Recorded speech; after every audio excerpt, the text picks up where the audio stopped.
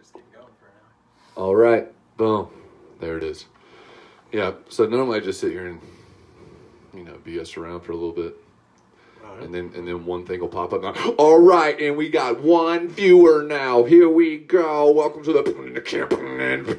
Right? This is like the buffer period. Yeah. No, we can loosen up and get used to being live for a second. Only the people that rewatch it will see this part. And they're like, these guys are ridiculous. I really like them. Let's go ahead and let's get the messing up out of the way. There it is, yeah. See, we got two now. Now right, we are on, man. Jen Korb. Oh, what's up, girl? Jen, look at that. What's up? All right. Killing it. She texted me out of the blue the other day. April Rackley, get to work.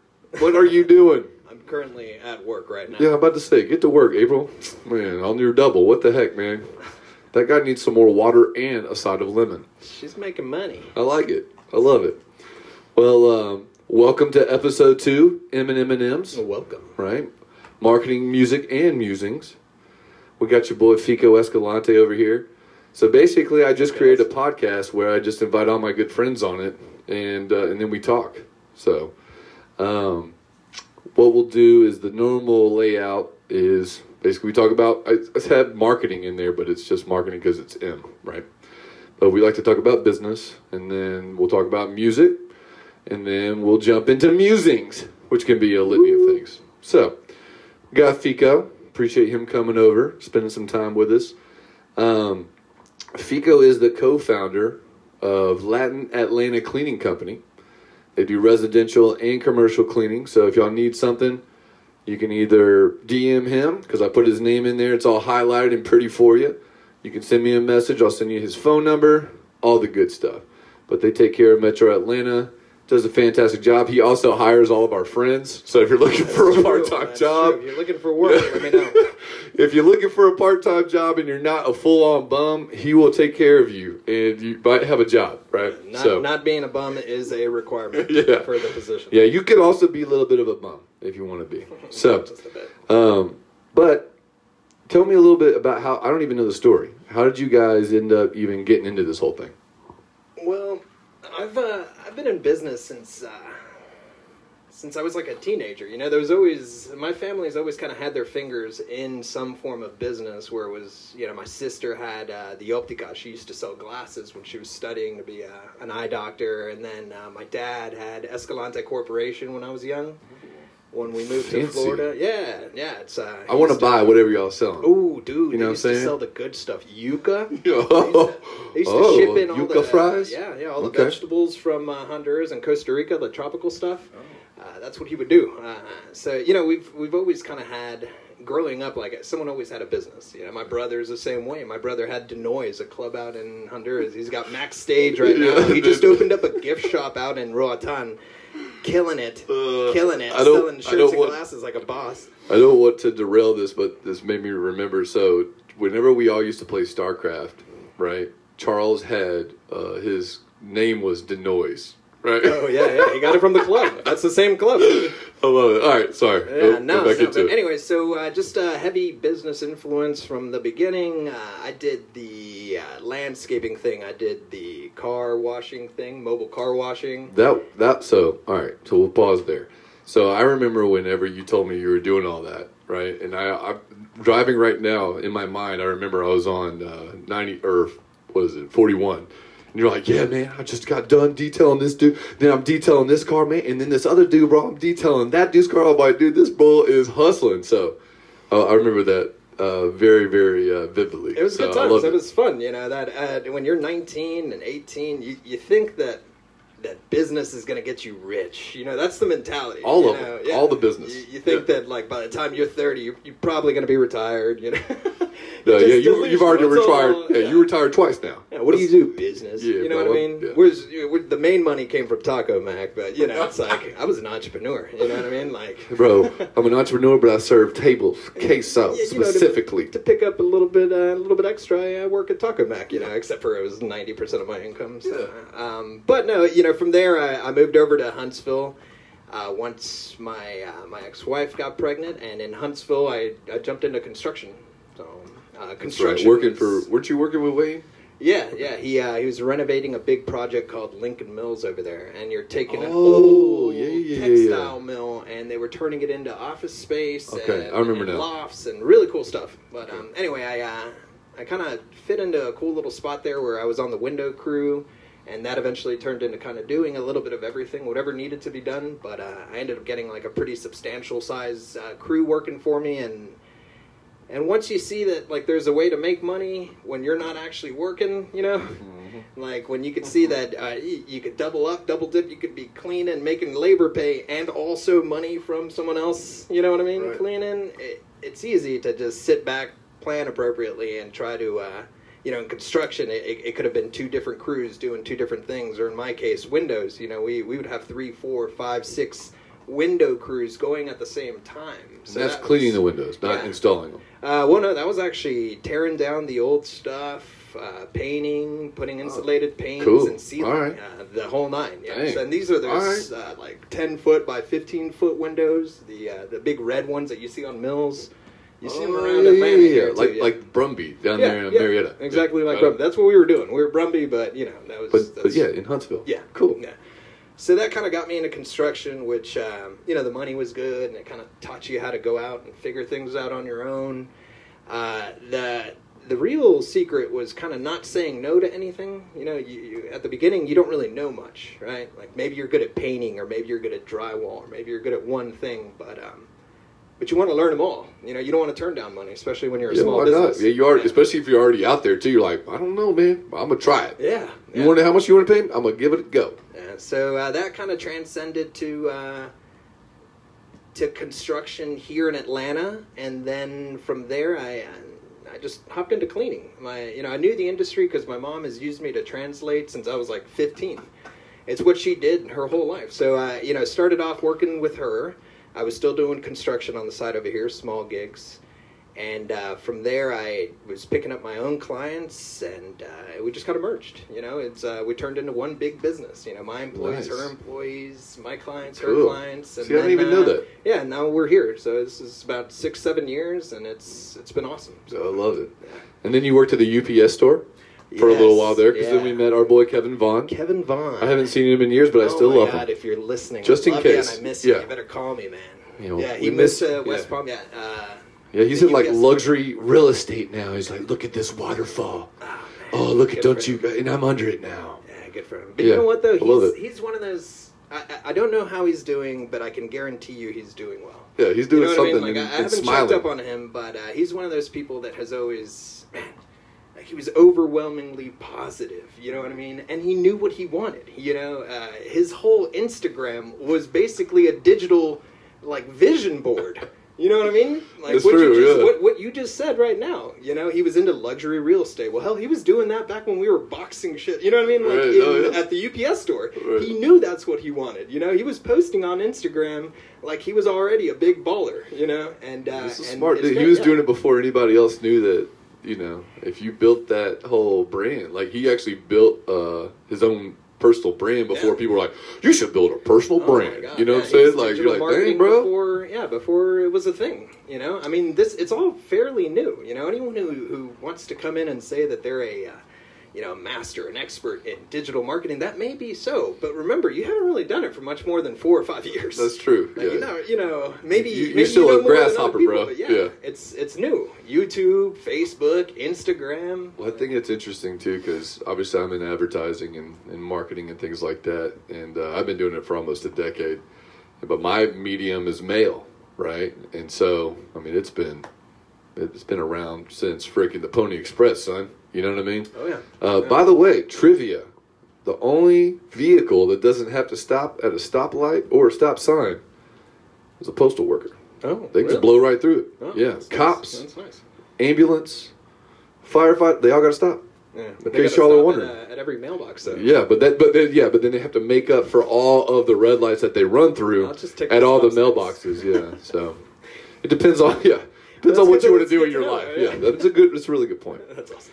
But it is kind of funny because then, you know, since I've been doing this for a while, people come up and they're like, yeah, man, he's a digital marketing expert. I'm like, oh, how long has he been doing it? Man, 3.5 weeks. You're like, Probably actually true, though. He probably figured out something, and he is probably an expert that, you know, he knows something somebody doesn't know.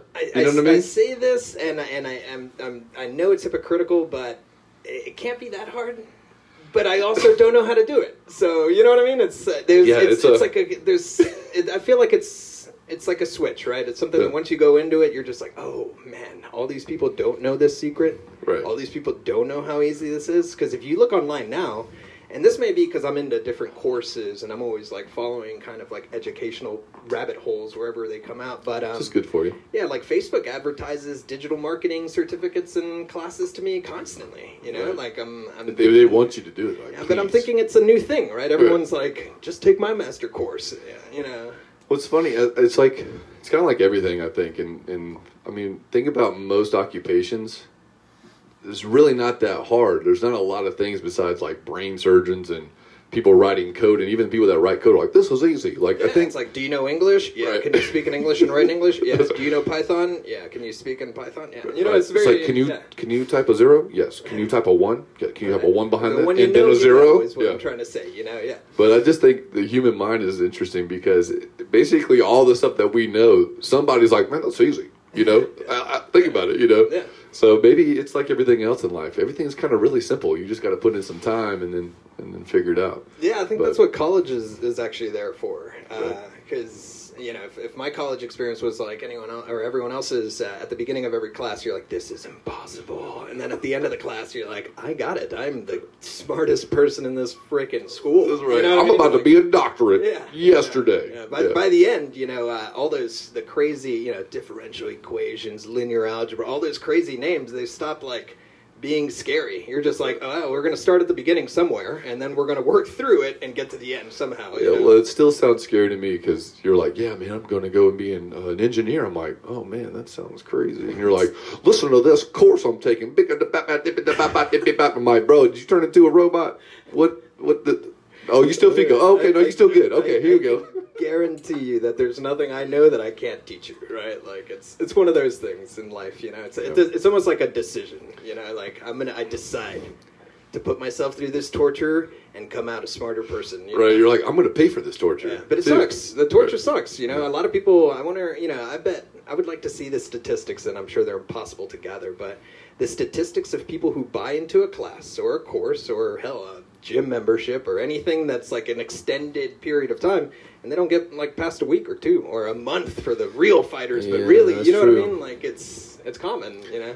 I didn't think about that. It's kind of it makes me think. So Candace used to do Orange Theory, right? Or take any of those. Gym. Yeah. Take any of those things. Well, it's like they have a good thing going on because the business model is set up where it's like group fitness, right? But you're like, if you were an athlete, which you were, right?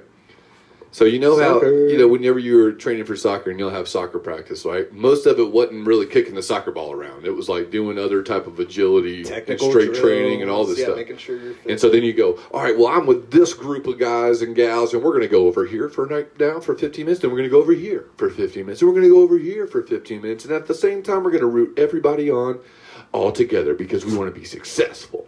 Well, that's what Orange Theory is, right? So you got all these different little groups. Really, really smart, especially if you're an athlete. So if you're an athlete, you haven't been working out or you like working out, check out Orange Theory or any of that type of stuff.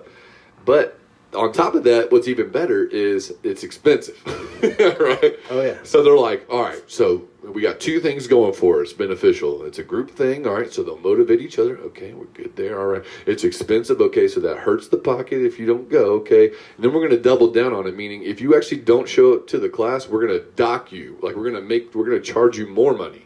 So it's genius, right? Dude, so you're like, great, yeah. So then you're like, man, I don't really want to go. You're like, oh, but Sally will be there. I need to go. I got to be there for Sally, right? And then you're like, nah, I'm a blow off Sally. No big deal. But I'm spending $110 a month, man. That's, maybe. Yeah, but I mean, this is one. I'm just going to skip this one, man. Oh, man, they're going to charge me $22. Oh, hell no, man. I got to go, man. Pack it up. Let's go. We're going to, you know. It's I was like, that's genius. You got three ways, right? You got to make the pain of not going equal to or greater than the pain of going, you know, because it does suck going to the gym, you know. I love how your mind creates this equation. You're like, oh, 1 plus, yeah, man, that makes sense. That's just how I see it. But it's the same as class, you know, if you put in the time, if you go to class, you know, I can be in a class with someone else and they get something totally different out of the same exact experience. You know, it's your mindset. It's putting in that work and going through the suck to just become a little better or smarter or more fit or whatever, you know. Well, college was good. I mean, you know, I look back on it and of course I'm like, man, I'm grateful I went, you know, but at the same time, you know, because now when you're on the other side, you feel like you're smarter. You know, like, oh man, I didn't even need it. You know what I'm saying? You're like, nah, I probably should have just kept going. Right. I probably should. Yeah. Probably a good thing that I did. But you know how it works. It's like anything else. Like, you know, it's terrible that you're going through it at the time. You're like, man, this is terrible, man. I cannot believe I'm doing this. And just, why am I doing this? And then you get to the end, you're like, man, I probably didn't even need to go through all that. But you're like, nah, I did, because I'm a human. But you know, I need to learn the degree, regardless of what the degree is, and you know, most people don't even practice what they're in anyway. But getting that degree does give you a sense of confidence. You know, it took a lot of small victories to get to that degree. You know, yeah, that's a good way of looking at it. 130 credit hours of victories, right? Like each class is like what, 3? That's a lot of classes. That's a lot of passing. That's a lot of A's that you receive. Well, that's also a lot of time. Yeah, but each one of those A's is, you know, you're chiseling out who you're going to be. You know what I mean? Like, I think that life or happiness really boils down to just, like, being able to measure your successes, you know, no matter how small. And that's what school does, you know. By the end of it, why do you feel good? You know what I mean? When at the end of school, when you're graduating, walking down that aisle, you know, why do people throw their hat? Because they're like, I'm done. That's right. You know I don't even like this hat. Yeah, you feel good. You know, you go into an interview like, I just survived that. You know what I mean? You need me. Right. You need to pay me for that because I need to pay that off. Yeah. So at the very least, you know, college does offer you that if you have zero structure. You know. No, I love it. Did you have one of the ways that I met my keyboard player is because his ex-wife was like my go-to partner in college, right? And I had a few of those different groups, like especially there's this one statistics class. I'm friends with Bobby on here, Bobby Sanders. Love you, bro. Bobby actually, what was it, Throwback Thursday? I think he was the first one to create that hashtag, by the way. No way. I'm telling you, man, because he had a micro machine. You remember the micro machines, the little baby cars? He took a photo because he's all into cars and stuff, and so we used to hang out on Barrett. That's how we know each other. We were Barrett kids together. Oh man! So old school, man. I haven't told anybody about being a Barrett kid, man. Don't judge me, people.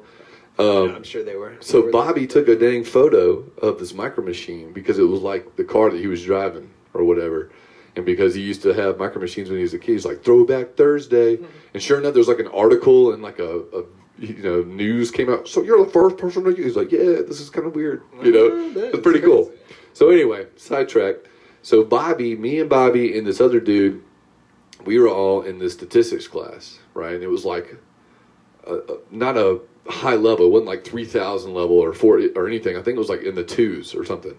So it was like a business, so basically with the business school at KSU, you know, Michael J. Cole's a homeboy that owns American Cookie Company. Right, it's his business school, right?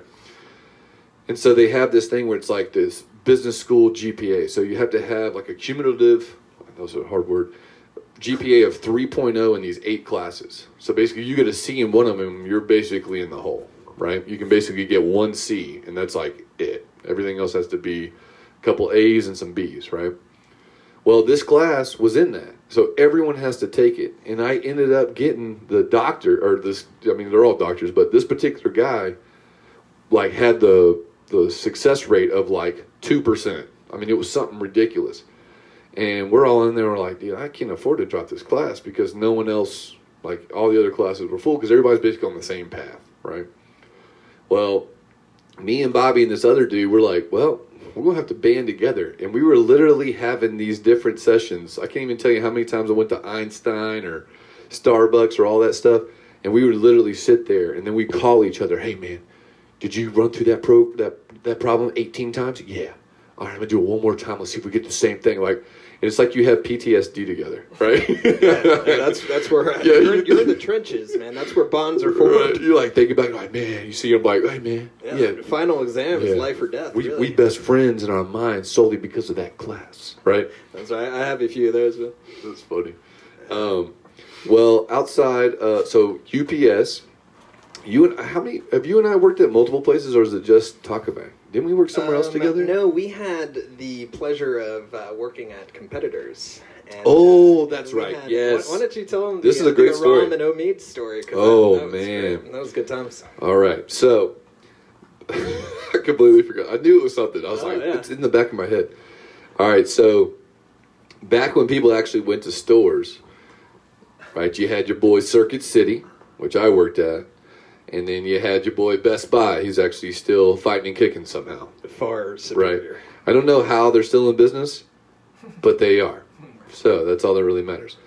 So I started working at Circuit City basically part-time because I was working at Panera Bread at the mall at the time. Oh, man, I forgot you did that. Yeah, dude. I was slinging sandwiches. Bro, I was, dude, the you pick two. I'm like, man, you pick two. What you want, man? Little Bravo. I got a Bravo right here. Okay, on that tomato basil. Okay, and then what you want? A broccoli cheddar and a broccoli cheddar. Right? Be slinging them, bro. Just crushing. So I did that, and then I ended up I can't even remember how I got the opportunity. I think I just saw it online or something. But basically, I was like, all right, well, Circuit City pays more per hour because that was where I was at in my life. And I was like, okay, I'm going to go over here. Well, of course, they basically hang it over your head. They're like, this is just for seasonal. This is just seasonal. So these fools, because I'm in sales, right? And so I'm in the computer and laptop, right?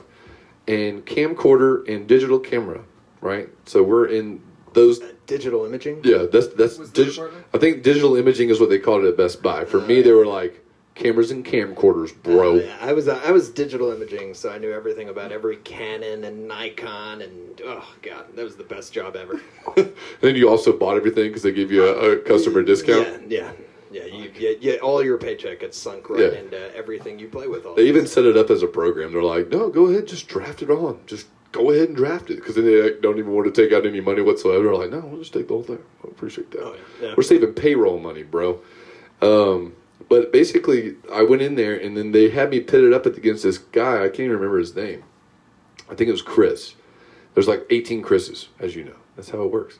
But they were basically like putting us together like, hey, guys, we only got one spot full time after this. And this kid's like a college kid. He's going away anyways. But like they knew that. They're like, nope, you guys got to fight it out. You guys got to push through this hard season. You know, and I'm like, dude, y'all are killing me. So I ended up actually getting full time. And then that's where I ended up meeting Aram. So I'm over here in the computer department, and then the install for car audio is right next to it, right? And so how I met Aram is because everybody starts talking to me, and I'm talking about music, right? Because I was a drummer at the time. And they're like, hey, man. Crimson Flames? Right? Crimson Flames, bro, right? I remember Battle Bands. Crimson Flames, man. So that's how I actually met Mac, through Circuit City. Really? Yeah. So Aram comes over, and he's like, hey, man. He's like, I got this CD that I got out of a customer's car. You think you can burn it? I'm like, you dang straight, how many copies we need, bro? So I just have a computer where I just burn all these copies of CDs, and I still have some that are like this band called Jaundice Eye, right? They're like from like Trinidad and Tobago. I don't even know how we get our hands on this record, but I still have it. I can't find it anywhere. It's amazing. But that's how we all became friends with the guys in car audio. They'd always bring me these CDs, right? And then fast forward, I found out Aram's got a brother. Are they twins? They were twins, yeah. Okay. Yeah. So they got a brother, and his name is Avid, and then he's working with Fico, basically doing the same jobs. Yeah. We were mirrored. I had one twin at Best Buy, blue tucked-in polos, and he had the other twin at Circuit City, and they had red tucked-in polos. Killing it, man. Yeah, we used to go eat at Roussan. Oh, that's right. Yeah, we did. We'd like kind of meet right around the corner, and it would be 2 red shirts, 2 blue shirts, and 2 of them were identical twins. So it was awesome. That is awesome. I wonder how they're doing. Well, last time I saw, you guys are good. I saw Aram when I was going to the LA Fitness on Way Green. He was going there. I don't know what he was doing at the time in terms of work, but then we always see each other. Nice. Yeah, no, I haven't seen them in over a decade at this point. Yeah, I haven't seen them eat in probably the same amount of time. I worked there until like the week that I turned 18, and then I hopped over to Taco Mac. Oh, man. I was counting the days because tip money was real money back when you were 18. What a blessing. What a blessing Taco Mac was. Oh, man, we ran that place for a while. So it was you, me, Jeff Foster, because Jeff is the one that got us all the jobs. Like, Jeff, if it wasn't for Jeff, nobody would have had a job there. So that's true. Poor Jeff, though. Jeff's like on the fast track to management. Like, they love Jeff. And at the time, Taco Mac management, I mean, we were all like 19, 20 years old. I mean, dude, they're like, yeah, man, we'll pay you 50 G's. So, I mean, it was not some chump change. You know, I mean, you had to work all the time and you couldn't do anything with the money, right? Because you're always there. Yeah, you were a slave. But still, you made 50 grand, you know, somewhere around in there. Well, poor Jeff. So Jeff's like on this fast track and he starts vouching for all these bums like us. And so, it was pretty bad. So it's me, then I got you there, and then we got freaking Roberto Diaz. The Diaz. So we got the Diaz. Yeah. Did Charles work there? Charles had an employee number. We never got him through the door. That's right. I think he changed his mind last minute. At the last minute, ATS, he wanted to go work inside 200-degree boilers. Yeah, because that's better. Yeah. And no women. Yeah, the money was better. Yeah, boilers, no women. That's true. So, yeah. And then we also another thing. You ended up playing soccer with us versus the Mexicanos, didn't you? Yeah, front of the house versus back of the house. Yeah, I was about to say. So on Wednesdays, for a case of beer, we used to buy a case of beer. We would show up hungover as hell. Yep. We stayed up playing poker and FIFA Street and Guitar Hero till 2 in the morning. Right. And we would show up with a 12-pack. The winner gets the 12-pack. People would run to the garbage to puke. Yeah. You know, in the middle of these intense, totally unorganized games. Like, it was awesome. Well, it was also funny because, you know, we just show up, the whole back of the house are nothing but Mexicanos, and then a bunch of us white dude mixed bag folks, you know, so it was always front of the house versus back of the house. And we would always get just murdered because they'd always have like 15, 20 dudes, right? So, you know, soccer's 11 on 11, and so these fools are rotating dudes in and out. Well, the white guys in the mixed bag over here, we only got like 9 people. And so we're all just playing the full 90-minute, you know, going after it, except for one time. The only time we won is I recruited these white boys from my brother's clique, and they were all soccer players on the Harrison soccer team. And there's 4 or 5 of them. And sure enough, they're all fire. Like, all of them are really good. And so we'd get them to come play and just beat the crap out of the other team. I mean, just massacre it. And so at the time, Domino's had the 5-5-5 deal. Remember? So we get a case of beer and get the 5-5-5 deal and go down to the pool and chill out, right? We got to get it one time because that's how many times we won. Yeah, no, they were good. They definitely outskilled us. They played soccer all the time. And Lolo. Lolo, Manuel, Manny. Manuel, yeah. And then he always had a lot of swagger. What was the other one? Awesome. Carlos. Remember Carlos? Yeah, that was a dishwasher, wasn't it? No, he was a cook. Yeah, I remember him making fire quesadillas. Yeah, man, I had a great time at Taco Mac. That's another one. I think I've just always loved my jobs. You know, with Taco Mac was fun. Ooh, and Jesse.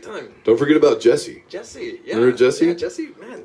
Dude, I love Jesse. Jesse, hopefully he's on here. He pops up on my newsfeed every once in a while. He's down in Florida. He's dodging income taxes. Yeah, I love it. He's a smart man. But dude, one time he's like, "Yeah, man, I'm going to Florida." I'm like, "Cool." He's like, "Yeah, no income tax." I'm like, he's always a smart dude. Yeah, he's in networking. You know what I mean? Yeah, he's a smart guy. There's definitely a learning curve there that most people can't reach. Yeah, no, I ended up working for him. Well, he got me a job at South City. I worked there for about a year, and I think that's the only job I got fired from. Because they're like, we don't like your attitude. I'm like, because y'all creating havoc up in here, you know? Man, sometimes you get then Jesse hired me after that because he was basically going and putting hotspots and stuff in hotels, right? And running all the Wi-Fi. And I was like, I'll come do that. And I made like $400 for a one-day thing, and it took his boss like 8 weeks to pay me. I didn't know you did that. I did one job. I must have been out in Huntsville when you. It was doing all that, I was trying not to get a serving job because I was like jaded. Oh yeah, I was jaded. No, once you leave the industry, you got to stay out. Otherwise, you're sucked in. You die there. You know. But then I went right back because John Disser called me. So remember, Mandy. So Mandy was dating John. You know John. We went to John Butler Trio. John Butler Trio. Yeah, and you peed on his wig. Was that me? I think it was you. Somebody peed on his wig. Yeah. It was somebody in There's my a good crew. chance it was That's me. all I know. Somebody in my crew peed on his brand new Wii. I always had doubts. Yeah. That it was me or not. I couldn't tell you. I remember when people called me and blew me out, bro, your boys peed on our Wii, man. I'm like, wait, hold on, what are we talking about here? A Nintendo Wii, they're like, yeah, man, your boy pee on a Wii. I'm like, what? I'm just like, this doesn't make any sense. But anyway, John Disser. So John calls me out of the blue because he got a job opening Noche. And he was one of the opening managers. And he was like, dude, I need somebody that doesn't suck to come help me open this thing. And I was like, dude, I don't know, man. I'm not really trying to get into the restaurant business, man. It sucks. At the time I was working at a T-Mobile knockoff. Like, it was like a... Oh, yeah, I remember. You were fasting, too. Or yeah, that was my first bodybuilding show. It was horrible. I came to see you once just to see what your workplace looked like, and you had a little thing of, like, rice and a piece of chicken or something. Yeah. So you remember... So I was there, and then it's the terrible thing about that, so I'm dieting for this bodybuilding show, and the freaking place right next door, that basically, because, I'm in a little, little strip mall, and nothing's really insulated. Five Guys is right next to the dang place. So every day I go to work, I'm just smelling Five Guys. I'm like, dude, you're killing me, bro. So, but it was cool because nobody ever came in there. I sold like 8 phones the entire 3 months I worked there because no one knew about the place. Because I was like, y'all need to advertise like something, like anything. Yeah. Like, plus, I think it was one of those random like we have all phone places. Wasn't well, it? no. So it was basically like a T-Mobile dealer. So it can't say, hey, we're a T-Mobile. It's basically like, Jimmy J's friggin' it felt like mobile phone factory. It felt like one of those things that you see at the mall, but like you had a whole store to That's yourself. exactly what it is. Okay, because Mike Warford, that's how I got the job. It's through him. Because he was like, yo, man, you go check out the one at the mall. So I was trying to work at that one because I was already up kind of in that area. He's like, no, we're opening this new location, man. And yeah, that was that. So anyway, that's where I was working. And then John Disser called me. He's like, man, you get to make some money. It's a new place. It's a tapas. I'm like, tapas. And I'm telling all these people, yeah, I'm going to go work at this tapas bar. They're like, tapas bar? I'm like, no, tapas. They're like, what the hell is that? I said, I don't know yet. I do not know. I have not started. I have no clue what the hell a tapas is, okay? Yeah, I don't think I knew either. Nobody knew. Yeah. It was the new thing. You may be the person that explained it to me. Right. He's like, are you from Spain? No. Then you have no clue what the hell like it is. you know what you're talking about. Tapas. Tapas. Hell yeah. He said tapas. Right. Spanish finger food. Yeah, so that was my life. And then, now we can segue into music. Woo! So, music's always fun. Otherwise, we're just going to sit there and go back and forth talking about that the whole time. Right? So, tell me, whenever what was your first memory of music? Like, what was the first thing that you can remember back to where you're like, oh man, my mom or my dad showed me this record or something like that? If I think really hard, I want to... Yeah, I don't remember much of my childhood for some reason. But I remember buying the DMX album. It's Dark and Hell is Hot? It definitely had the parental advisory thing, Yeah. and I had to pull some shenanigans to get that. Was there the one, it was red on the front? Yeah. The red it's, one. It's Dark and Hell is Hot? Yeah. Oh, man, I was a child, dude. Had the Rough Rider anthem on it? Yeah. I know. The one. Yeah, it's a great album. So that's like the earliest, probably. I'm sure there's something else, but just like on the spot, like... I like it. DMX, After that, like the big momentous, like the big kind of... The big... You know what I'm trying to say? Yeah. The game-changing album? Yeah. Where you got super excited, though? Experience. Yeah. Like, what kind of made a big difference in my life or got me loving music was you guys, or Josh specifically, in his little white S10, we drove to Clemson, I think, to watch 311. Yes, Alien Ant Farm was yeah, we were kids. Oh, man, that's right. Alien Ant Farm was there. Yes. Oh, damn, I forgot about that. That was crazy. There was like 300 people. It was at Little John Coliseum on the Clemson. Yeah, it was a tiny little stage. Super tiny. All of that, the whole experience was very like next level. It was very magical to me. That was fun. And then 311, just kind of blows your mind. Was that your first 311 show? I think so. Okay, yeah. I think that was my. I want to say that maybe there was one in Atlanta before that, but that was the first. Because I think that was my second. Yeah. Yeah, because like same thing. We went to that one in 2003. Josh actually gave me the poster there. August 22nd, 2003. G-Love, something corporate. Dude, that's sick. Isn't that cool? Yeah. So we went to that show because that was the Evolver tour. That was when Evolver came out. And then I think right after that was done, they announced the fall tour, and we're like, dude, we got to go to Clemson. The tickets were like $20. Yeah, it was like really something cheap. stupid. Yeah. And then on top of that, then my third show and Charles's first show was 3/11 Day, 2004. Oh, I didn't make it to that. Dude. Yeah, you guys, I remember hearing about it. I finagled. I don't know if I ever told you this story, but basically I was on probation, right? And it stemmed back to the Clemson thing. I was on probation because I got busted with weed. And I had this whole thing go down where I thought I failed a test, but in reality I didn't. But knowing that I thought I did, we went to that Clemson show. I was like, well, I'm going to smoke. Right? If you're going down. Yeah, I was like, I'm going to smoke at this show. I'm going to Clemson, bro. It's all good. Well, I get back and my probation officer's like, hey, yeah, you passed that last one. Pee in this one. I'm like, no! Right? So basically now my probation officer's like pissed with me, right? She's like, this fool peeing dirty. So it comes up, this 3/11 show is in March, and it's in New Orleans. And I'm like, all right, I'm going to this show. But how? Because, like, you can't miss school while you're on probation. Otherwise, it's a probation violation. Right? They'll come pick you up, take you to juvie. Really? Swear to God. Yikes. So I'm like, okay.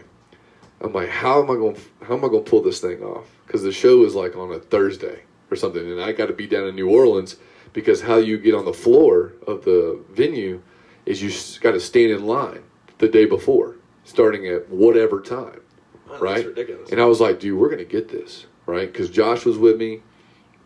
And so we're sitting here, and I'm like, all right, I think I came up with the idea. Because they were playing at UNO, so University of New Orleans, Lakefront Arena.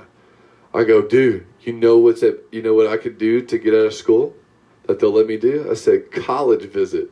Boom. So I go, dude, so check this out. So I go and I call them. I'm like, yeah, I need to come in for a college visit, Like, when do you want to come? And I'm like, oh, man, I need to come specifically on this day. And I need to be done by about 1. They're like, oh, no, perfect, So I'm like, hell yeah. So I go and pull it. I sell it to my probation officer. So I get out of school, all this stuff. Me and my ex-girlfriend are literally walking around the campus like, oh, yeah, that's great. Yeah, no, that's awesome. Man, that's cool as hell, man. Oh, man, show me all the buildings from right. I'm like, oh, man, science building. Wow, man, that's really cool.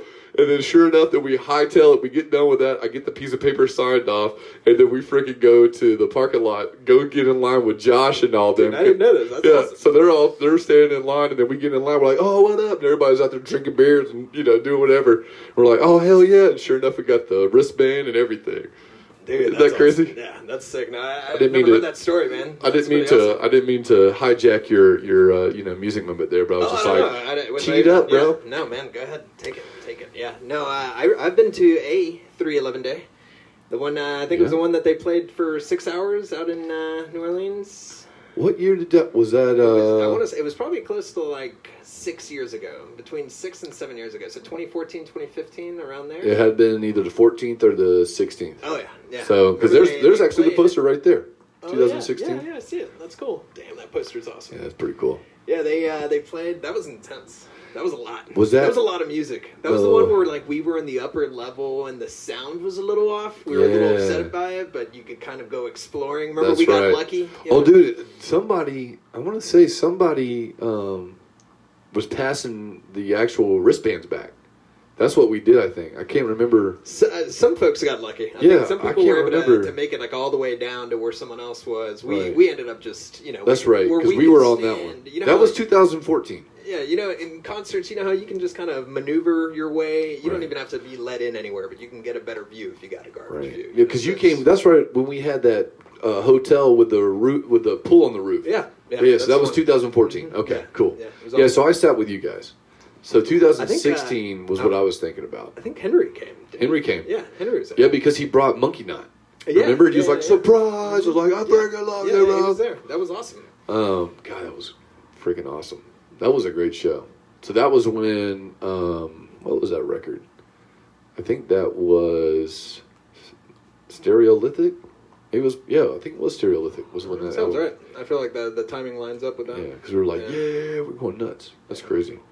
Who's the band that you've seen the most? Well, 311. 311. Yeah. How many have you seen? Oh man. Well, you've been on 2. How many cruises have you been on? 2. 2. Yeah, I went to the Belize one and That's then right. Jamaica. Jamaica is actually where I met April. That's right. My beautiful April. Jamaica. Oh man, dude. So, all right. So we were all together, right? And remember how? So we went to the little bamboo beach on that one, right? The Ochos Rios. Yeah. Mm-hmm. So we're all. And so I sat here and I was like, all right, normally my skin is a good complexion where I normally don't. I tan really well. Yeah, you do. And so I have no clue. I put on all the stuff, everything. Like, everything was good. We're good. I was reapplying and everything. I don't know what the deal was. I think it was because over there by the other side of the beach, how they had that little cliff there. Mm-hmm. Everything on the bottom, I don't know what it was. Like the type of rock, but it was like translucent. And the bottom of the ocean was that rock at that point, right? It was like really smooth.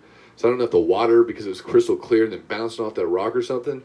All I know is, bro, I could barely walk. I was so burnt by the time I got back to the boat, right? And so that was the sound system show when we were leaving. Remember how they played sound system? Played in the Sail Away? Yeah. So I had this shirt on, right? And I mean, I'm like super sunburned, like the worst sunburn I've ever had. Crispy. Right? And so I'm wearing this shirt and people, you know how we all are at 3 levels, like, oh man, dude. Yeah, so I'm sitting here and people are like, oh my gosh, listen to, and I'm like, dude, I'm like, no, I'm like, you gotta get off my back, bro. Sure I distinctly remember a few times where you blew up on people for touching. I think it was your Justin shoulders. Fields. I'm like, touch me again and you're dead. Yeah. I remember. You had that weird ankle thing that happened to you too. Remember that? Dude, that was like, ooh, man, that was painful. I don't even know what happened. I didn't twist my ankle or anything. It probably has something to do with the fact that you're 8 foot tall. I have no clue. My ankle was like, and I was like, dude, what is going on, man? I had to wear an ankle bracelet for like 2 weeks. It swelled up like crazy. Yeah, I was like, dude, that was awesome, man. That was like my first cruise after divorce. And I just threw down, dude. I had no care in the world. Dude, you were like a traveling bum. That whole thing, meaning you everywhere I saw, I'm like, oh, there goes Fico. And you're like, yeah. I'm like, see you, man. But that cruise actually helped me in my sobriety because I'm like, oh yeah, it's like I pretty much got it out of my system on that cruise. You know what I mean? I did it all, dude. There was nothing I was saying. Yeah, you're like, I'm gonna put a hole in this. Oh man, that's what you go on cruises for. You know what I mean? Like I needed that. I needed that just release and just not worrying about reality and just music and friends and family and 311 cruise for everyone out there who hasn't been on one. You don't have to know anyone on that cruise. Yeah, no, you can go by yourself. You'll get hugged 100 times. You'll meet everyone that is, God, they love music. They love each other. It's all about unity. You should try it. No, if the cruise industry ever bounces back. No, it will eventually, hopefully. But that's where I met the Murphys, was that show, or that cruise. And then that was also where pretty much all you guys got introduced to Dirty Heads. Was also that cruise, like Justin and all them. One of the best things about that cruise, man. They were like, dirty, who are this? But I'm like, let's go. I mean, like finding 311 all over again. You can go back and dig through albums that were 10 years old. That was fun. That was a good experience. Just the Dirty Heads alone. You know what I mean? And then Pepper was on the boat. That's right. Yeah. Oh man, because we got to hug on them. Brett Bollinger and then Kaleo. Those guys were super nice. Chess, like that giant chess on this, and one of them, someone came by that we were like, what the hell? The cruise is unbelievable. Yeah, that was crazy. So that guy, when you and I were up there, we were playing chess, like the life-size chess. And so we met the tour manager of Dirty Heads. And then I met this guy, Shannon, who, Vince knows Shannon too. He met him at other stuff. But Shannon is like the guitar tech. He came up with like Marilyn Manson and all these other dudes. And he had just gotten a gig working with Dirty Heads. And so I met Shannon. I actually follow him on Instagram now. Nice. And so he likes my stuff from time to time, which I always was like, man, that's cool, man. He knows people. That's cool. Yeah, cool. That's awesome. That's awesome. But, well, let's get into the musings part, shall we? Yeah, absolutely. What do you have in mind? So the musings part is always, because, obviously talking about positivity and love and life and all that stuff. Your boy Jerry Garcia, and I'm going to, paraphrase this quote. But basically, somebody was asking him a question, he's like, I think maybe about the devil or about death or something. But basically he was saying, you know, without the dark, you wouldn't really know about the light, right? And it's kind of the same thing with negativity. Like, you wouldn't really know something was negative without really knowing the positive, and vice versa, right? And so part of this podcast, because everybody likes to talk about, you know, what happens when you fail? What happens when you fall on your face? You know, one of the things that I always like to talk about, because it happens to everybody, right? Nobody got to where they are in life without falling on their face 5-6 times, right? If not even more, right? Depending on how you look at falling on your face. It's right? almost, it's part of being human. Right. And so, you know, when I was talking with Richie, Richie, we love you very much. Senor Torrance. You know, one of the biggest things that we talked about is, you know, when things aren't going right, what do you do, right? Where do you pull out the strength to really, not only, especially because you have a family, right? So you're not just trying to be strong for yourself. You got to be strong for other people. Yeah. No, I got 3 little ones. So, like, what are some of the things that go through your mind, or what's your go-to, or tell me anything that's really inspired you when things are going rough to get you back on track. I can tell you the main thing that I use, and this is, this may not come as a surprise to many of you, but just breathing exercises, meditation, and trying to realign your, if you think about your situation long enough, you could almost think it away. I know that sounds silly. You can't get caught up in your thoughts that just randomly come at you, but intentional thinking about your situation, intentional thinking about how you should be grateful. That, you know what I mean? It doesn't matter what it is. You know, I can tell you with full honesty, my criminal record and the troubles that came with drinking, you know, just drinking and driving, a few DUIs, I'm grateful for them. You know, those were the things that kind of molded me. And I try to think anytime that I encounter a hard situation right now, anytime I hit something that I know is, it's going to be difficult. I just remember that, like, in the middle of all that, years later, I can look back and be grateful for that situation. So what can I pull out of this now? You know, what can I pull out of the pain or the struggle or you know, even just, like, we can take it as far as depression, right? Depression is part of life. You know, a lot of people try to fight it. A lot of people try to take pills to make it go away. And sometimes the best thing to do is feel it, you know, give into it. Why? Why am I sad right now? What's going on here, right? That's almost like an indicator, right? Like a little flag coming up saying something's off.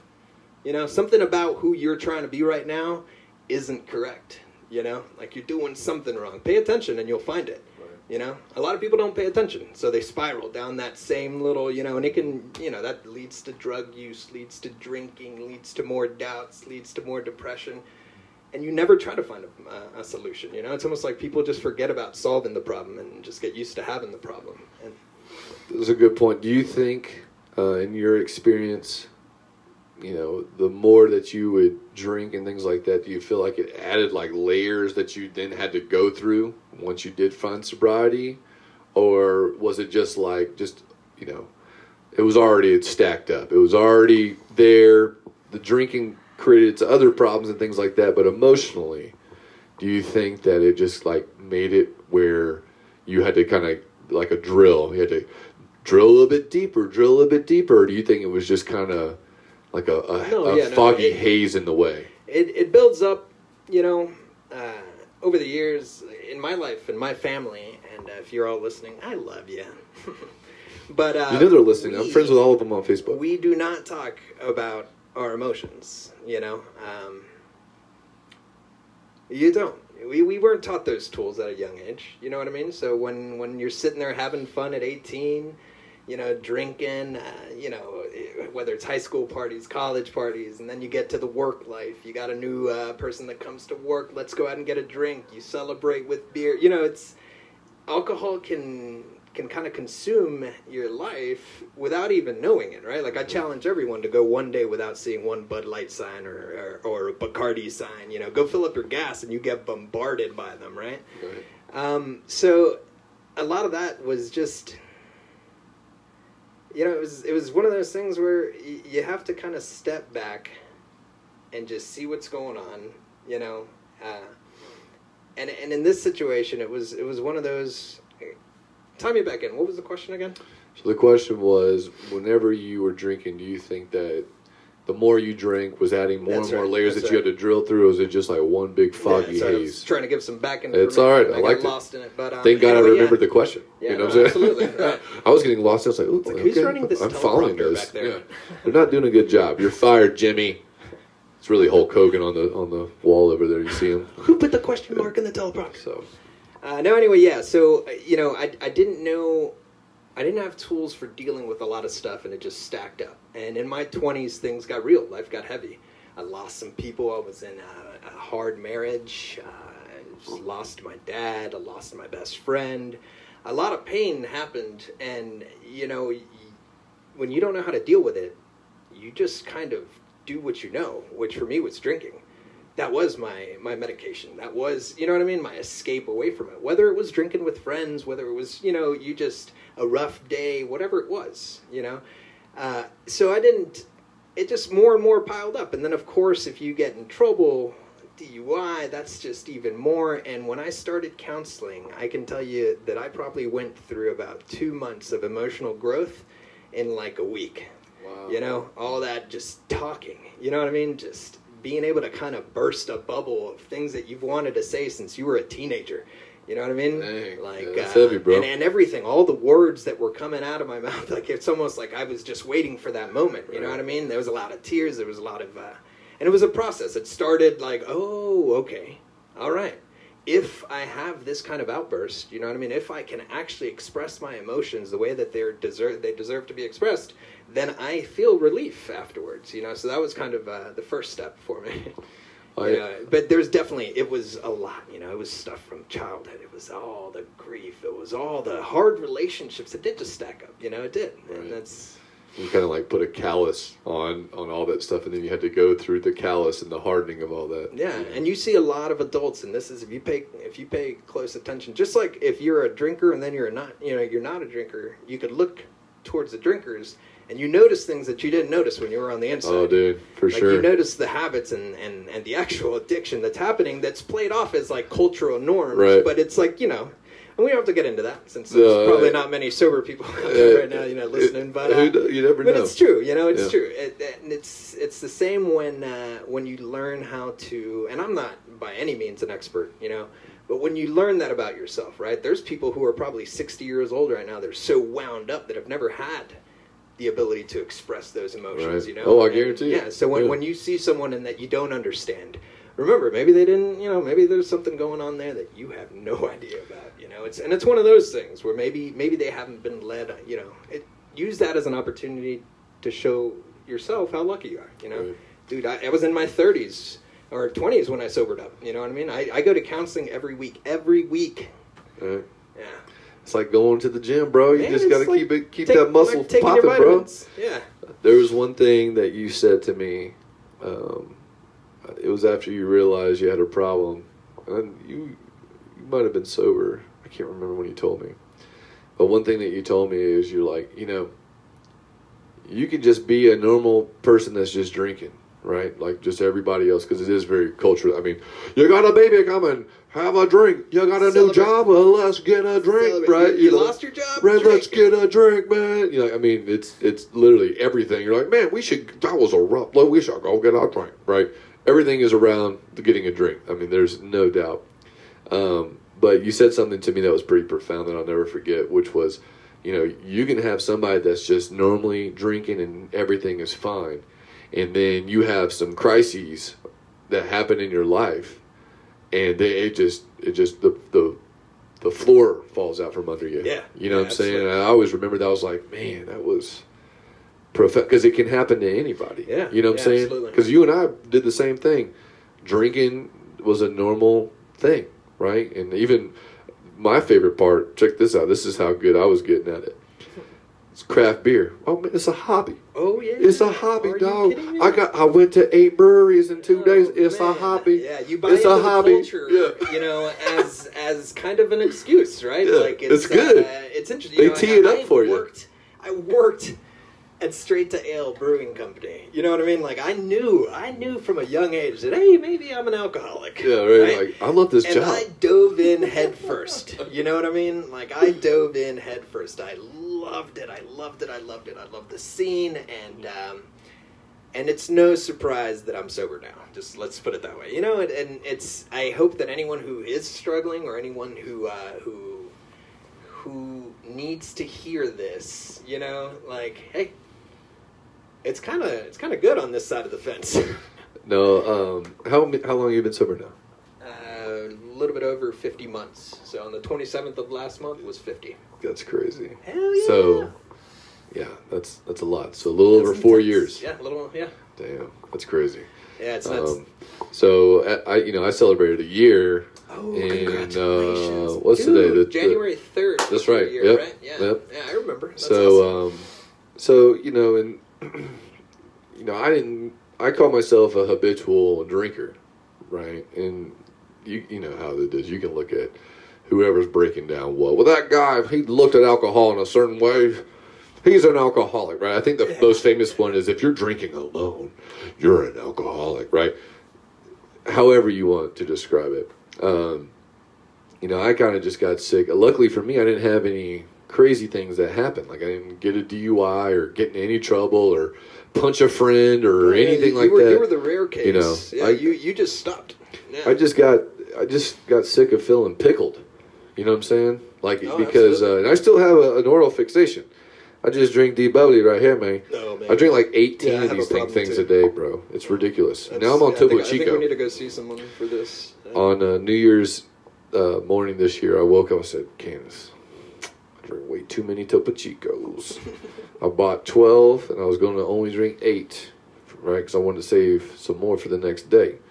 I drank 10. Those things are making a comeback. I've seen them everywhere. They're delicious. Oh, but they're everywhere. But with that being said, you know, I still can relate, you know, even if, you know, luckily I didn't have to go through the other hardships, you know, but like this whole last year has been it was a very interesting year to decide to quit drinking. Let me tell you that. Definitely. But hey, can we talk about what would have happened if you didn't, right? Well, there was who knows? a lot of free time, a lot of chilling at home, a lot of you probably would have drank your ass off. Think Dude, about the money you saved.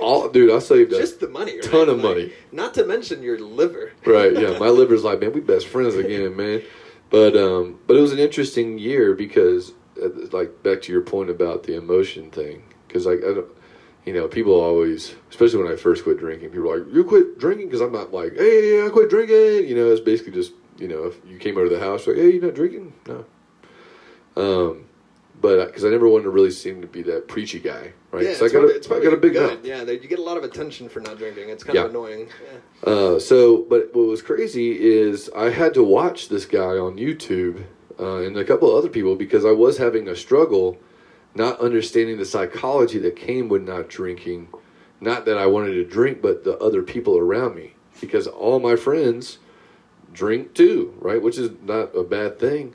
But, like, it's really weird where, say that there is somebody that you're hanging out with that is struggling, right? I didn't realize this because until I experienced it, I was like, a couple of people I go around, they're, like, kind of acting, like, you know, defensive around me. I'm like, that's really weird. Yeah, I'm like, why the hell do they care, right? And then I found out that with somebody struggling with anything, and you're doing whatever the opposite, like what they actually want to do, right? You're like a mirror to them, meaning they're seeing themselves and all the stuff that they don't want to see in themselves by looking at you, and like it's like this psychology thing. And so I had to watch the videos because I'm like, dude, I got a couple friends that are like.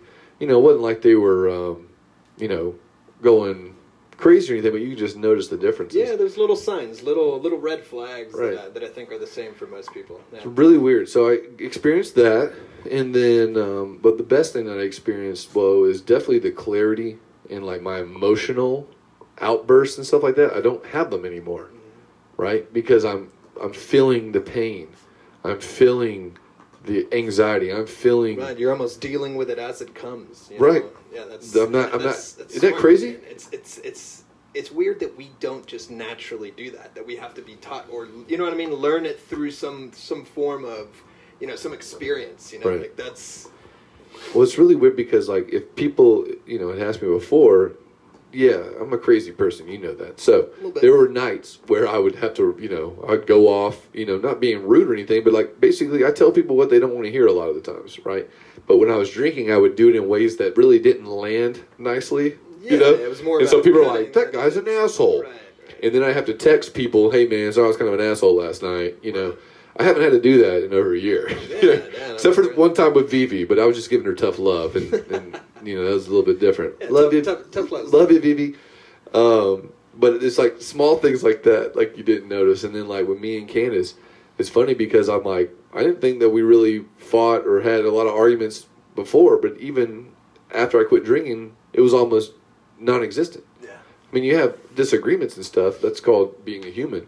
But like just normal stuff, I'm like, man, I haven't got into any type of argument or really anything in a long time. It's really weird. It almost gets a little predictable and boring, and you, with the clarity, you learn to love that, right? It's like your new drug. It gives you control back, right? It's kind of strange. We sacrifice that control when you don't know what to feel, when you don't know what to say or how to feel. You drink it away, right? You're not doing anything with it. Well, it's easy. You're like, I'm just going to go put this to bed. Yeah. Yeah, but the clarity and being sober and actually facing the pain, because you have no other choice. Right. Yeah. It's kind of nice, though. Yeah, it is. It's really weird. It's like a sadistic. You like it. You're like, I love this pain. Yeah, I almost don't want All right, weirdo. Yeah, I don't want to tell people, like, go out and stop drinking, but I almost want to be like, you should try it for a little bit. Yeah. Because, especially if you're one of those people that drinks every day, like, hey, dude, that's like everyone. Yeah. You know what I mean? Well, like, in for society real. Nowadays, they're like, man, it's okay. Oh, yeah, that's commonplace. But if you're one of those people, just like a 90-day break and then get a taste of what it's like. You know what I mean? Like, because that clarity is incredible. And the fact that you can do it. It gives you pride. You know what I mean? I didn't think I could... There was a moment there where I didn't think I could make it to 90 days. So 50 months is like, what? It almost sounds made up. How many months have you been sober? 50 months. It sounds like some shit a kid would say, right? Like, yeah, I like it, though. Yeah. Well, one thing that... oh, man, I literally had it on the tip of my tongue, and I forgot what it was. But, that's what it was. Okay, so John Mayer, right? Everybody knows I love my boy John Mayer. Right, yeah, he's awesome. Not a surprise, and then the fact he's playing with Dead and Company. Now my deadhead freaking life is just I'm born and raised, just dude, unreal. I can't stop, man. It's like crack cocaine. Oh, it's so good. You know what I'm saying? So, but I didn't realize that John. I think he's going on his third year of sobriety. Oh damn, I didn't know that. I didn't either. So I found out because I think he went on like Ellen or something, and they. He didn't go, hey, I'm sober, blah, blah, blah. But, like, they were talking about drinking or something. He's like, oh, actually, I don't drink anymore, And she's like, oh. And then everybody, of course, clapped, But he was the same way. He didn't have a problem, meaning nothing really happened. He just got sick of drinking. Right. When I found that, I was like, oh, that's cool. Well, then he did this little show. It was on, like, Instagram. You know how Instagram Live and Instagram TV, they started that kind of whole thing. Yeah, they did a little interview / TV session. Yeah, so he's like, all right, I'm going to start my own little show. Well, at the end of one, I think it was, I can't remember when it was, but it was sometime recent, about a year ago or so. And I thought it was really cool because he was like, Happy New Year's to everybody. He's like, if you do have a New Year's resolution and it just so happens to involve not drinking anymore, he's like, good. He's like, try it out. He's like, it's not for everybody, but try it out. And then when you see that if things are going good, try it out a little bit longer, right? He's like, heck, even never go back to it, right? If it makes you feel good. He's like, but try it out a little bit. And I was like, that was the first time I heard him kind of be preachy about it. And I thought it was really cool because that always kind of fired me up because I was like, man, it is cool. Because, I still smell my friend's beers. I'm like, they smell that beer, bro. Oh, me too. But at the time, wine stinks when you're sober. You're dude, like, it's terrible. It smells like a dirty rag. Plus also, like stinky grape juice. Dude. That's so funny. So, like, I always thought it was weird how cops would come up to vehicles, like, if people get DUI, it's like, I smell alcohol. And if you're drinking, you're like, there's no way in hell this guy smells this stuff. There's no way in hell. And then you quit drinking, you're like, dude, I can smell alcohol in that dude. You stanky, man. Oh, yeah. I know every time April has a drink, dude, every single bro, time. you stink. I'm like, rum?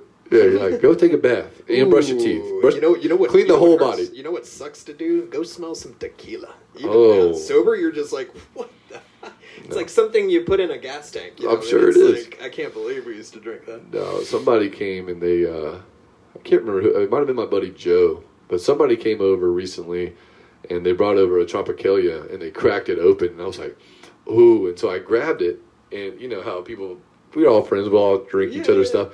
Well, I grabbed it and he's like, sitting right, you know, and I'm like, He's like, oh, dude, I thought you were about to drink that thing. I was like, bro, no, man, I'm almost to a year, bro. I ain't going to blow it down. Oh, yeah. I'm like, I got to get it, man. I get it, you know. I smell every hoppy beer that I, you know, that Trish drinks. And they're all of them, dude, that floral aroma. You got to smell them. It's like smelling a plant. You're like, ooh, that's a good plant. Look how crazy this is, right? Like, me and Brent were avid IPA lovers. I mean, the hoppier, the better, you know. Double IPAs. Big hoppy monster? Oh, dude, Snake Handler by... yeah, what was that, Good People?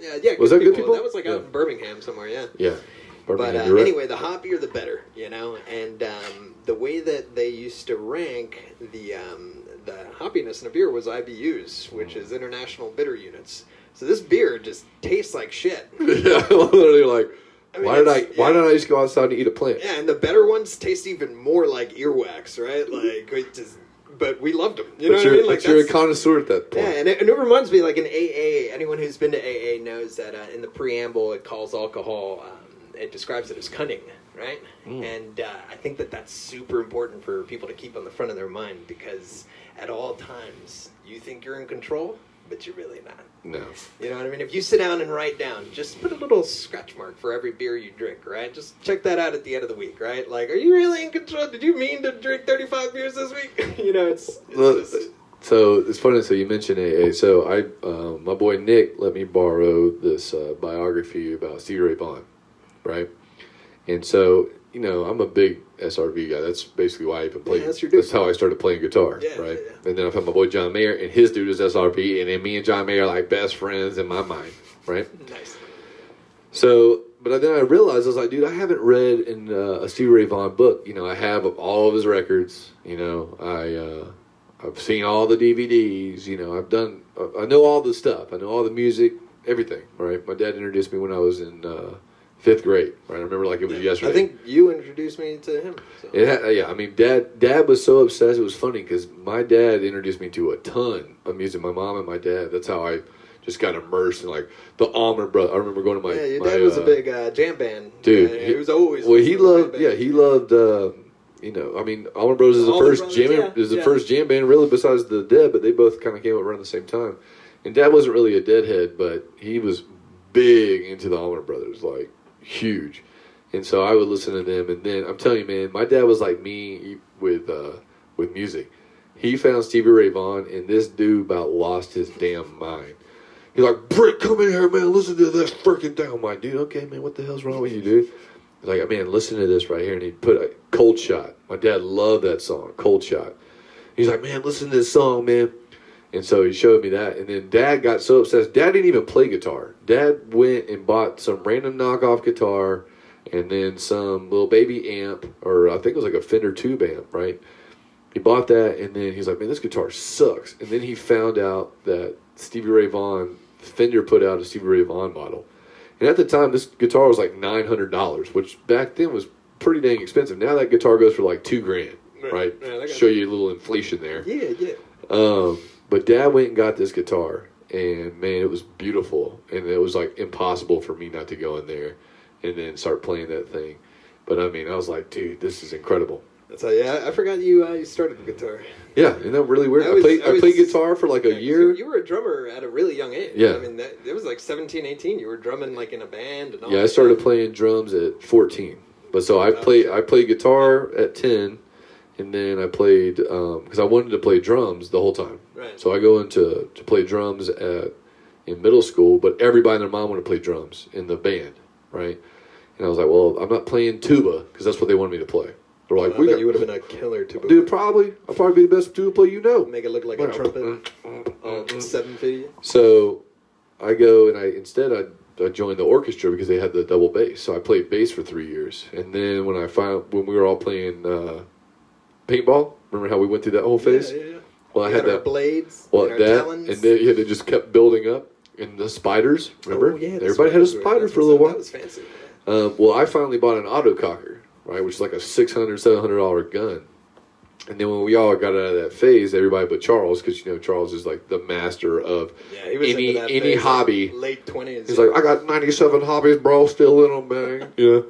Well, I sold that autococker, and then I finally bought my first drum set, which, my parents were like, oh, okay, and then they were pissed because I played that shit all the time.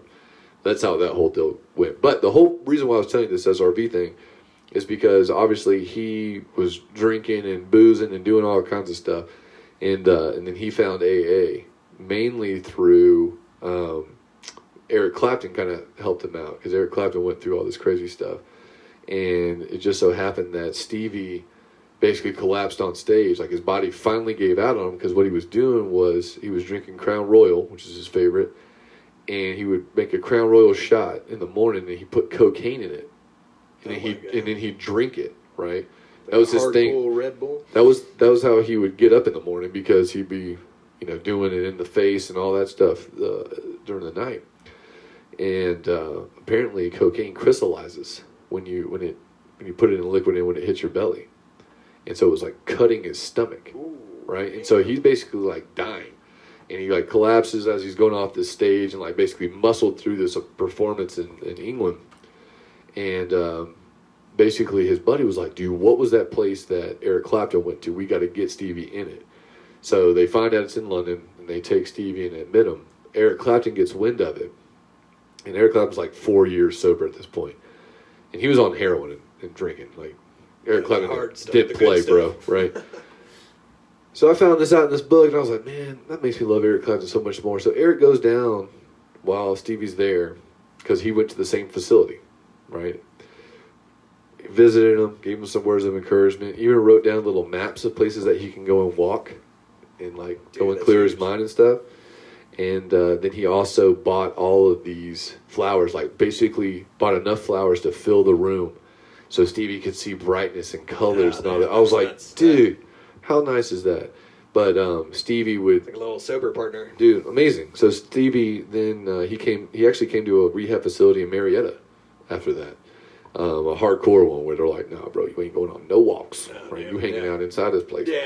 There's some that, but it's because they need to be, right? Yeah, for sure. Yeah. But that's how he learned about AA, right? And then same thing that we're basically doing, where we're like, we're trying not to preach here, but basically he started going, and one of the rules of AA, basically they say, you can talk about the 12 steps, but don't be like, yo, man, Alcoholics Anonymous, because technically, in their mind at the time, the anonymity of it, you're supposed to be anonymous, right? And so they didn't really want somebody going out, hey, Yeah. And so I thought it was interesting. So, but he kept because he got so passionate about it, like you do, right? You get passionate about helping other people. He was so freaking passionate about it, where he's like, he does this song, I can't remember the name of it right now, but anytime he plays it, he has this little portion in the middle where the drummer just really slow, and then Stevie starts talking. And so every time before he passed away, he would sit there and just tell, man, y'all gotta love each other, man. Y'all can't be doing no drugs, man. That stuff will kill you. He'd just go through all this stuff. Awesome, I just thought it was so cool. And then his bassist, Tommy Shannon, they were like best buddies, like you and I, right? We're going out drinking. Brent and Fico gonna be there. We gonna be there together, side by side. We even gonna take the same pee breaks, right? So Tommy Shannon, bring a case just for backup. Yeah, just in the car, man. We're not driving nowhere. We're just using the car to hold the beer. Yeah, no big deal. We're gonna take a break from this beer over here at the bar to go chug a beer at the car, and then we'll be right back. Yeah. We're just trying to be economical. Catch our buzz before we get to the real fun. Not a big deal. But Tommy Shannon was the bass player, and that was like his best buddy. And so when Stevie went to rehab, Tommy went back home to Texas, and then he entered rehab too. So with all of that being said, they ended up doing AA meetings together and on the road and stuff. Jeez, that's when huge. they got back out. One of those, dude. I was like, God. that's incredible. So yeah, that's wild. That's wild, man. I've had great experiences at AEA meetings with like just a random story that I can relate to. I could imagine that probably would change so many lives. You know what I mean? Oh, Seeing dude. a hero or someone that's just a god on an instrument like that, kind of preaching to you about sobriety is probably huge. No, I mean, I couldn't imagine, but who knows how many people, you know. Yeah, no. But and that's the other thing too is, you know, who knows people, especially during this whole pandemic thing. Who knows how many people have just needed some words of encouragement? You know what I'm saying? Besides, Yeah. You know, I heard that drug use and everything went up a lot to do this, which makes sense. You know what I mean? Like it would be weird if it didn't. Yeah, you could almost see You know the what I'm saying? stress flowing out of these media devices. You know what I mean? And just infecting everyone. You know, it's been like a heightened 2020. You know, and now we're in 2021, and I could almost feel it. You know, even with the Capitol stuff, like I was just like, oh, they're just a few days. That belongs last year. You know what I mean? I was like, this is last year's yeah, hangover. they're just late. You know, like. But But I hope you know, the whole point of this podcast is basically just bring all my friends on and talk to them, and because most of our friends are all the same people, so it kind of works out. But I also just love the fact that which is a blessing for me. I don't realize until I came up with the idea to do this. I didn't realize how many of my friends and family are small business owners, or you know, helping somebody else in their business achieve their business dreams, and then how important music is to all of us, right? Yeah. And then you take that, and now then you talk about the struggles, because everybody has them, and I appreciate you sharing yours. Yeah, no, of course, man, it's been good. We went a little bit over, but we already knew that was going to happen anyway. Definitely. No, but real quick, a note on that. I'm actually super glad you're doing this, man. I'm telling you right now, if I had to choose one person to do a podcast in my life, it would be you. Oh, like, I appreciate it. You're the loudest, biggest, you know what I mean? Like, this is going to go places, and I already know. No, I appreciate it. I hope, man, it's fun. I appreciate you having me on, man. No, I appreciate you coming. Number 2! That's it, man. So, couple things again. So, Fico is the co-founder of Latin Atlanta Cleaning Company. They do commercial and residential. So check them out. Our past guest, Richie Torrance, he is a real estate agent. If you want to check out that last episode, everything's going to be on YouTube as well. The other one's already on YouTube. This will be on YouTube tomorrow. And it's just the marketing, music and musings channel. So check that out. And then we're going to be doing this every month up until April, because I got a baby coming in April, so we're probably not going to do one in April. Oh, but I know, it's crazy. That's exciting. But I do have the guest for next month already slated, and it's my sister. Some people like to be technical, call her my sister-in-law, but she's my sister. But Mallory Woodward's going to come on here. She's a co-owner of Stylish Stems, which is a floral company for weddings. So if anybody's watching right now, you got friends, family, anybody like that that's already thinking about weddings and fun stuff, reach out to us, and I'll give you her information before the podcast. But it'll probably be somewhere about a month from now. So appreciate you guys checking in. Yeah. Thanks to Fico for coming. We love you guys. That was my pleasure. You know what I'm saying? Love, peace, chicken grease. Adios. Kisses. It was fun. Appreciate you. Yeah, man, this is awesome.